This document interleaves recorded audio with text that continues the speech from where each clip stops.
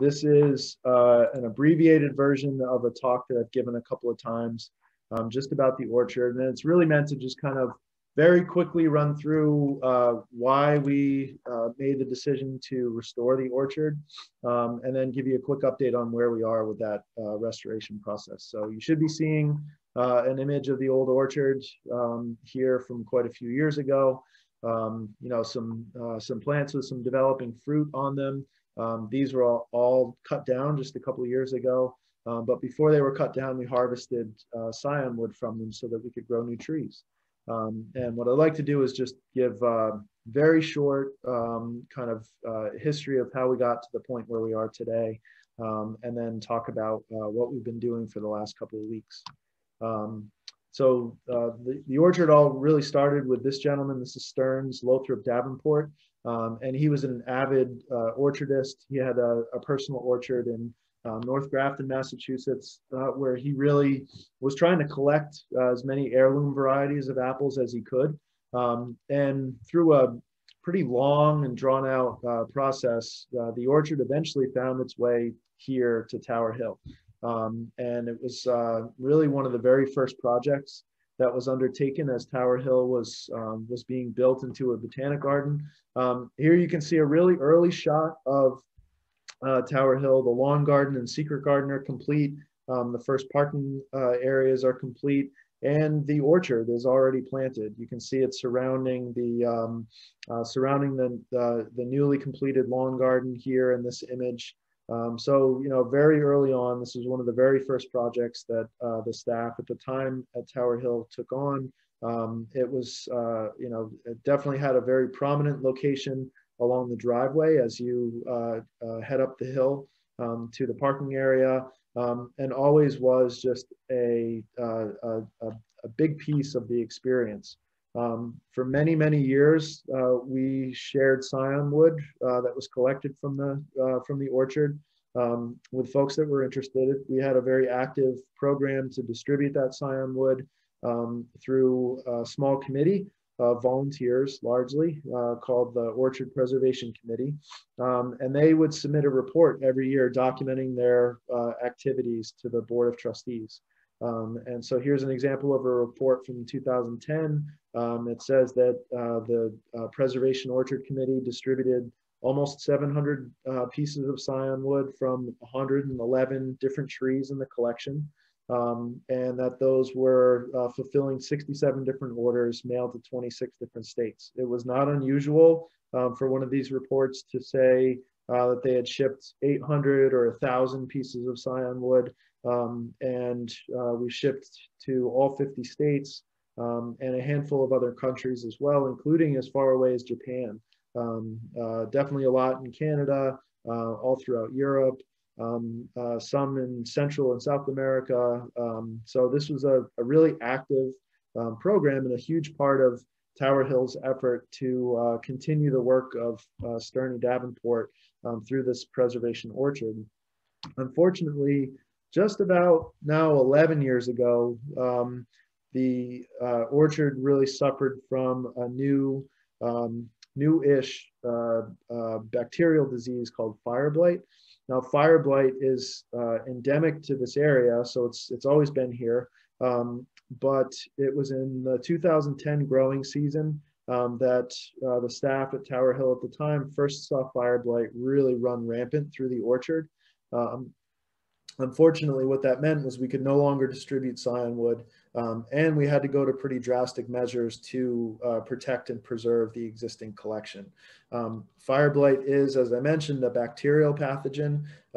It can enter a tree through either wound wood, you know, a fresh pruning cut, through leaf tissue. But one of the primary vectors one of the primary avenues for fire blight to enter an apple is through flower buds or flowers, open flowers. And what's really interesting about this story is that it's definitely a story about climate change. So fire blight, as I mentioned before, is endemic to the United States. As far as we can tell, it's always been here in the Northeast, but it was typically thought of as more of a summertime infliction of plants in the rose family. It was something that would come in when we had warmer temperatures and thunderstorms, warmer temperatures and humid conditions. So really needs to be about 75 degrees Fahrenheit and above for fire blight to be active. And we never really saw those temperatures in the early spring or at the height of bloom time in the apple orchard until about 10 years ago. That's when we really started to see fire blight move in. So I'm going to talk some about disease life cycles and some about how this pathogen works, just to kind of summarize, exactly what happened to impact our orchard. But very briefly, fire blight, again, is a bacterial pathogen. Every disease, plant disease, has ideal conditions for infection. So when that disease will become its most virulent. And for fire blight, it's rainy or humid weather with daytime temperatures above 75 degrees, especially when nighttime temperatures stay above 55. In apples, fire blight typically enters through the flowers, like I mentioned before, or through wounded wood. It's very difficult to control because unlike a lot of fungal or other bacterial pathogens, fire blight is systemic, which means it gets into the vascular system of a plant and it can move very rapidly through that vascular system to other parts of the plant. With diseases, it's really important that you have 3 different factors in order to get disease symptoms.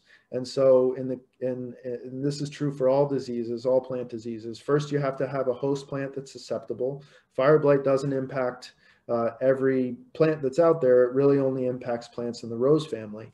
You have to have the presence of the pathogen. As I mentioned before, fire blight's always been here, but the conductive environment for fire blight is not something that typically showed up until later on in the summer. What happened in this time period in 2010 is we had really early daytime temperatures topping 85 degrees at the time when the apples were really starting to come into bloom. So here's weather data from Boylston from 2010. And you can see from May 1st through about May 5th, we had high temperatures right at about 75 degrees or higher during a time period when it was pretty wet. We had some rainfall at that time as well. And this was just the prime period when fire blight really moved through the orchard. Fire blight's interesting because it's a bacteria. A lot of times bacteria is just spread by kind of oozing, sort of mucilaginous goo. But with fire blight, it's actually picked up by honeybees. And the reason it can enter through a flower is because a honeybee will carry it from one flower to the next or from one tree to the next. And so when you have temperatures of 75 degrees, when all those flowers are open and the bees are doing their thing, they're moving that bacteria from one tree to the next and just running through an orchard like ours. 1997 data here showing that typical springtime temperatures in early May are really, 50s down into the 40s in some cases. The first time we hit 73 degrees was May 12th, and then it dropped quickly down to 60s again. And these are what we would have considered more typical or more seasonal temperatures. But unfortunately, we're seeing a lot more springs like this than springs like this, with much higher temperatures at the time when the apples are blooming. Again, this is what the life cycle of fire blight looks like. Infected blossoms will shrivel up, fruit will be infected, the bacteria will move into woody tissue very rapidly. In fact, fire blight can, kill an entire tree in a single season if the conditions are right and the tree's weakened enough. And then typically it overwinters in wood, becomes active again in the spring when those temperatures are reached and we get wet weather. So we went from an orchard that looked like this, that was quite beautiful and very productive, something that everyone who visited Tower Hill got to experience, to an orchard that more and more looked like this, with lots of dead trees, lots of trees that were, in varying stages of what's the word I'm looking for? Decay, I guess. And we really needed to do something about it. My predecessor, Joanne, took a lot of really drastic steps to try to preserve the collection. Our goal with this collection is not necessarily to be able to eat the fruit every year. It's really to preserve these old varieties that exist in very few places other than Tower Hill. And so she took some steps that, made the fruit unedible or inedible in order to preserve the collection. But really what needed to happen was the orchard needed to be cut down, and we needed to start from scratch. So in stepped John Bunker. John started Fedco Trees, runs an apple CSA up in Maine, where he's from. And John met with me just a couple of months after I started the job in 2018 to say, your orchard needs to be cut down. The trees are too old, they're too riddled with disease, and you need to start from scratch, and I'd like to help you do it. So John came down in March of 2019 and took scion wood off of every tree in the collection. So we took cuttings off of every single tree that we had in the collection, brought those cuttings back up to Maine, and worked with Fedco Trees to graft all that scion wood onto really 3 different rootstocks. So the rootstocks that were selected, and I'm not going into a lot of detail on what a rootstock is versus what a scion is. Very simply, the rootstock is the bottom half. The scion wood is spliced onto the rootstock. The rootstock imparts certain properties to the scion. The scion is the variety that you're interested in growing. Apples don't come true from seeds, so they have to be asexually propagated, and the best way to do that is through grafting. The rootstocks that we selected are fire blight resistant, also drought resistant, hardy to New England, this part of New England. So we hope that the trees themselves will be better able to withstand fire blight, given that they're growing on different rootstocks now. And so we chose M111, which is an older tried and true rootstock, and G890, which is a fairly new rootstock that was developed through a research station that Cornell runs in Geneva, New York. And also Antonovka. We grafted a handful of trees onto Antonovka, which are standards. And those standards will get to be about 40 feet tall, and they'll live for a long time, 100, 150 years. Whereas the other 2 rootstocks that we're using for the majority of the collection are semi-dwarf. So these are trees that will be about 15 feet tall, about 15 feet wide. Perfect size for the orchard as we have it lined out. The trees were ready for planting this spring, so the grafting was all done in 2019. The trees grew for 2 seasons in a nursery, and I actually went and picked them up in Maine in late March. And for the last couple of weeks, we've been planting them. But before I get into planting, what I'd like to say is that we did cut every single tree down in November of 2019, but we did some fun stuff with the wood. So we gave quite a bit of the wood to a local wood turner. This is a guy named Reed Gilmore. He and his wife made a lot of really special pieces out of our trees. Not every single variety, but a choice number of plants. He made some natural edge bowls. He made a lot of ice cream scoops and pepper mills, some really fantastic bowls, some pens. We've been giving away some of this material, but we've also been selling it in the gift shop as well. So really, one of a kind pieces. Every piece is a little bit of Tower Hill history and is a piece of art in its own right. And it was a nice way to actually do something with the wood. He was excited to work with some of the apples because they had such great character, because they were pruned so frequently, so that we could distribute scion wood. There were a lot of burls and really kind of interesting colors and things like that. You can see in the natural edge bowl that's here in this image, you can see some of that character really shine through. But as I mentioned, we've been planting for the last couple of weeks. So this is April 7th, and this is George Harrington in this photograph with me. George George also lives in Maine, and the orchard is the Frank L. Harrington Orchard. You saw that name in my first slide. Lothrop Davenport was the gentleman who started the collection, but Frank Harrington was the person who really was instrumental in bringing the collection here to Tower Hill. John Trexler, our founding director, worked very closely with Frank, who was an avid orchardist himself, to fund the move and to bring all the trees to Tower Hill. So George is very proud of the work that his father did.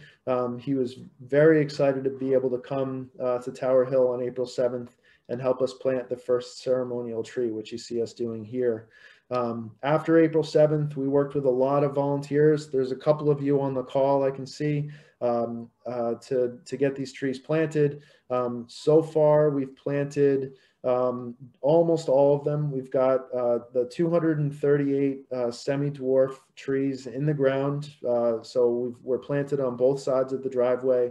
We worked with a lot of our existing garden volunteers to do the planting, but we also brought in some groups like this one from local companies. So this is a group from Bay State Savings Bank. We had them come in and help with the tree planting for a day.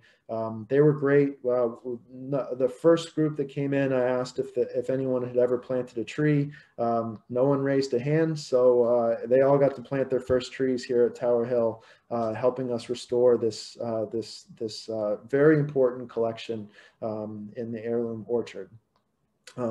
So that's where we are. We're finishing up planting next week. We have about 30 trees left to plant, not quite 30 trees left to plant.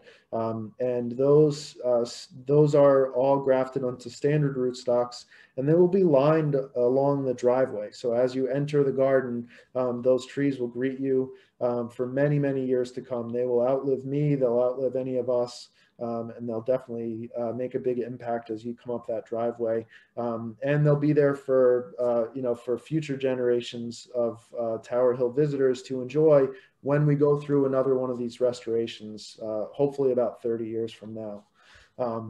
So with that, I'm going to stop sharing my I think screen. you could leave it up, Mark. I think it'll look better on the recording side. Okay. All right. Sounds good. Yeah. The first question is when we think we'll start to see apples on the trees. Yeah, so we actually don't want to see apples right away. We really want these trees to spend the next couple of years developing a really strong root system and developing enough support in terms of trunk diameter, branching structure to support the weight. Apples are really heavy, so we want to make sure that our trees are heavy enough to support that added weight of apples. In fact, we'll probably pick off any developing fruit that we see this year, next year, the year after. I would expect it's really 4 or 5 years before we'll start to see reliable fruit set and something that we can actually start to enjoy. Great. Is there a plan now or a future plan on what we think we might do with the apples? So yeah, we're kind of limited in what we can do with the apples. We have in the past definitely done a lot of tastings, that kind of thing. We can't do cider, unfortunately, because the Board of Health requires cider to be pasteurized, and that's not something that we have the facilities to do. But I would hope that at some point we might be able to partner with like a local brewery. We might be able to sell or pass along some of our apples. Maybe a brewery would be interested in doing some heirloom apple cider, which could be really cool.